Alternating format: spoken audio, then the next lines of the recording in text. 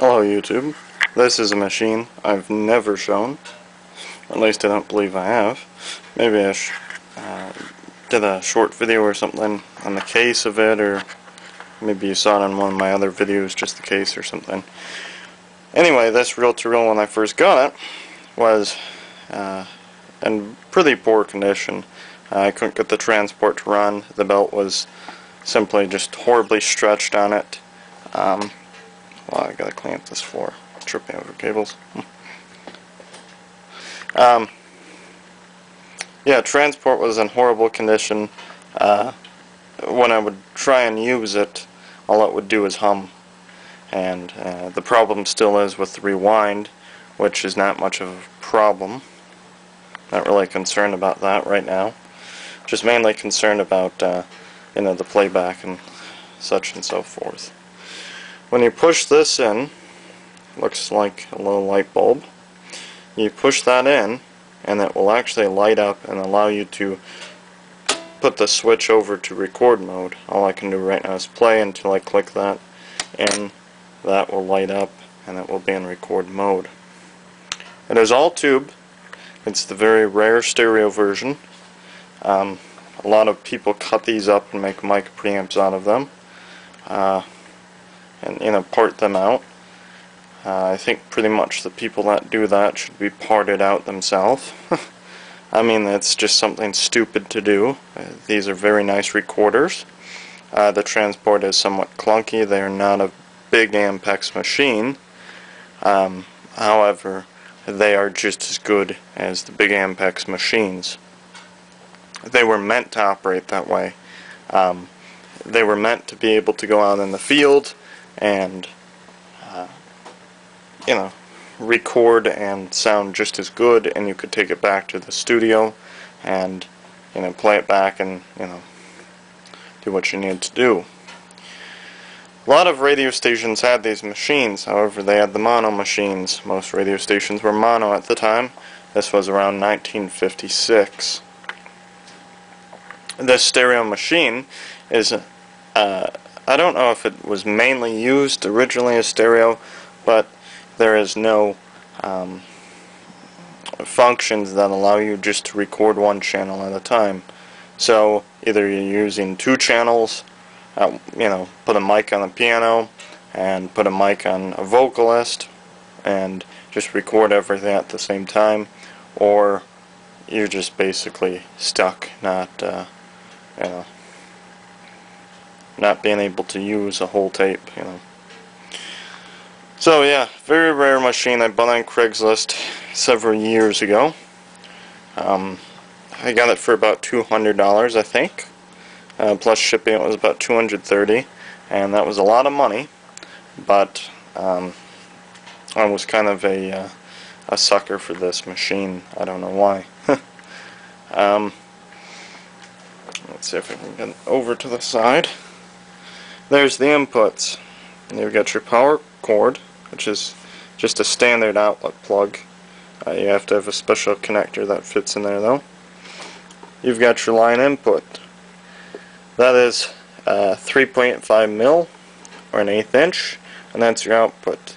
I don't believe the outputs are balanced. I can't remember at the moment. However, some machines were balanced, and they would have a I think the RCA was the input on those machines instead of the stupid 1/8 inch. I don't know why they used 1/8 inch, especially at the time. Sorry, tripping over boxes. I don't know why they used 1/8 inch at the time,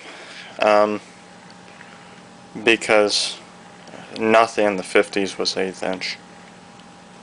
I don't even understand why it was developed back then. I mean, really, if you think about it, now it makes sense for CD players and iPods, but back then it made no sense to have this small connector, really. Although I can understand that maybe it was meant to take over a 1/4 inch, and 1/4 inch was only supposed to be, some type of insertion plug or something. Anyway, let's fire it up, take a listen. I have not tried out the mic preamp yet. These are actually balanced. This is the only part in this machine balanced. I don't know if the output is or not, but I know the input's not. The line input. You've got you can actually mix. You've got line input and you've got your mic input. And this is just your selector. So this switch down here turns on and off this preamp, and this switch turns on and off the whole machine, somewhat like an Akai. The Akai machines were based off of this, the M8s, the M6s, the M5s, etc. and so forth, except this machine is much thinner. Turn on. This one's slightly brighter than that one. Never looked into why. You can hear the motor slightly. Let's take a listen. There's no output controls in this machine whatsoever.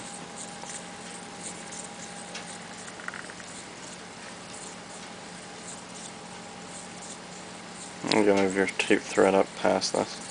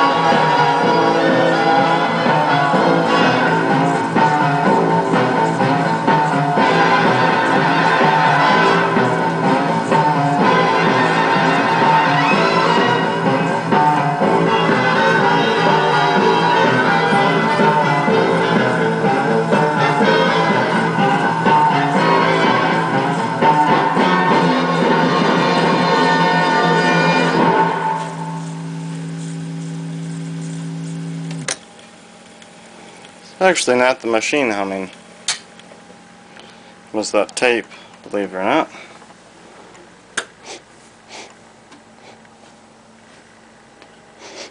Smells warm. Smells like good old tube electronics. It's got that very warm smell to it. Very nice smell. Kind of like an old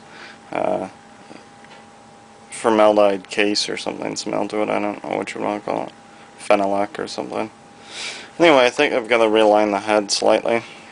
Simply unscrew this screw and you've got... Oh, heck, I might as well show you. So yeah, the hum's definitely not 3/4. It's the tape. Although I'm probably going to have to take the back off and adjust the hum balance. This is the head. Well, you really can't see too much actually.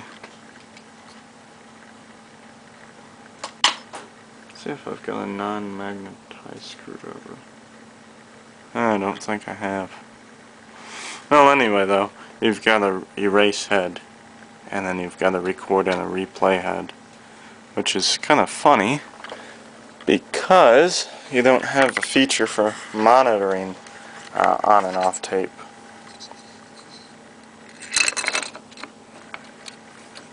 So that's actually a funny feature that was put on this machine.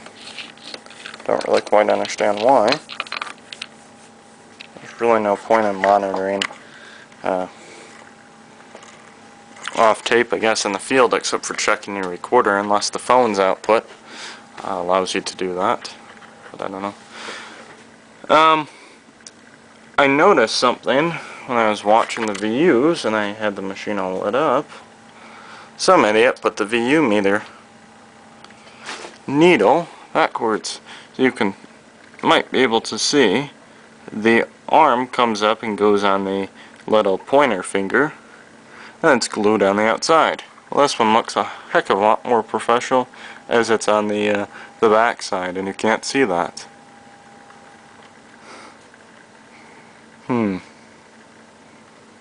Oh, maybe Ampex did that and just didn't know it or something, I don't know. See, it's still got the 601 marker on preamps. What did I just step on? Still has the 601 marker on the preamps. If you get the AG machine, I think it's a solid state machine. Pretty sure all AG machines are solid state. Anyway, it looks very similar to this.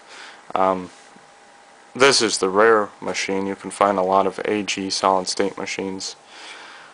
I've kind of thought about collecting those too, but really I don't know what I would do with them, as really the roll-off goes around, I think 12K or something. They don't really roll off as high as the Pro Ampex machines, you know, the big studio machines. But this machine really does keep up quite well. I mean, you can't really record a whole orchestra or something with it, but you could go out and do jazz with the style machine. That would be excellent, really. Although, you know, it takes the old style tape, so I don't know what you'd do about that if, you know, you didn't have a lot of tape at hand or something. But anyway, though, yeah, very rare machine, nonetheless.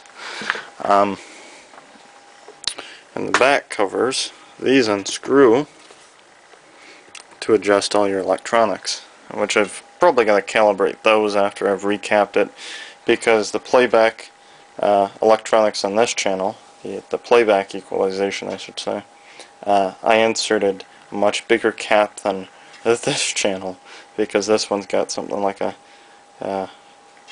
point, let's see, I've got it someplace here. I think it's a .0047 microfarad, and I think I put something like a, maybe it was, oh, and I put a .05 or something, or no, it was a .004 I think, and I put a .005 in it. So the electronics are off a bit. Probably why this channel's a little low. But the original recording of that tape was done on a, I don't know what machine it was done on. Maybe it was done on my Voice of Music. It wasn't done by me, but the dub was, but the original wasn't, so I don't know who that is. But so if you know the song, let me know. But well, anyway, I'm just babbling on, and I've got, there's a Monarch amp that I'm working on. Here's the case for it. You know, your cord goes in there, and then you've got your 2 spots for reels. So yeah, I can't wait to try this out with some tube microphones that I've got. I've got some pretty good tube microphones, so I can't wait to try that out with this recorder in the music room. So, thanks for watching.